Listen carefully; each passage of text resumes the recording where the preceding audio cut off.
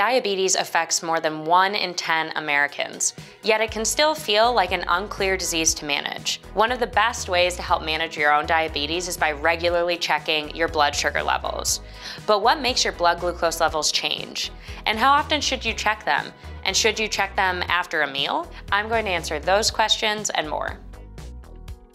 What causes your blood glucose levels to change? Blood glucose, also referred to as blood sugar, is the amount of glucose that's circulating in our blood, ideally headed to the cells to be used as energy. Insulin is a hormone that allows this glucose into our cells. Think of it kind of like a lock and key.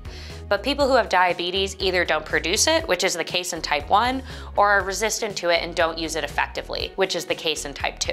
Each person, regardless of if they have diabetes, has their own healthy blood sugar range. And hemoglobin A1C reading is a 3-month retrospective measure of our blood glucose levels. Things that can cause your blood sugar to go up include illness, stress, and primarily consuming food.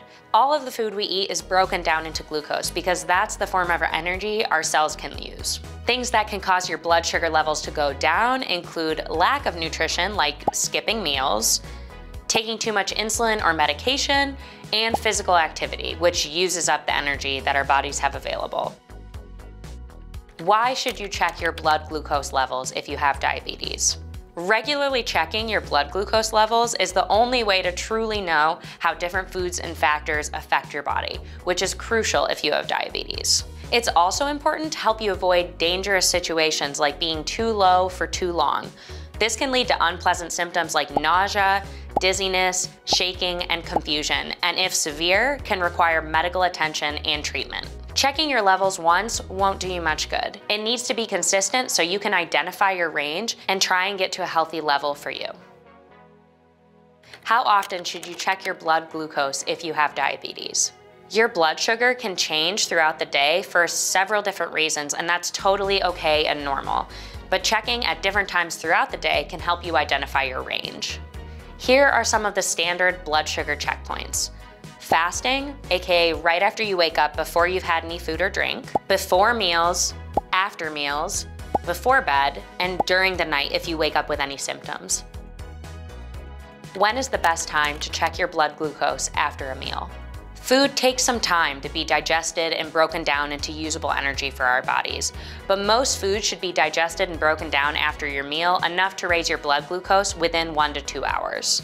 Some foods like protein and fat take longer to be digested than carbs, and forms of carbs like complex carbs like whole grains, legumes, vegetables, and fruits take longer to be digested than refined carbs, so they can keep your blood sugar more stable. And complex carbs like whole grains, fruits, and vegetables are digested more slowly to keep your blood sugar levels more stable as compared to refined carbs like sugar-sweetened beverages or highly processed foods, which can lead to sharp spikes and crashes. To capture your peak blood glucose levels, it's best to test 1 to 2 hours after a meal. The American Diabetes Association recommends a target of below 180 milligrams per deciliter 2 hours after a meal, but talk to your doctor about a healthy target for you.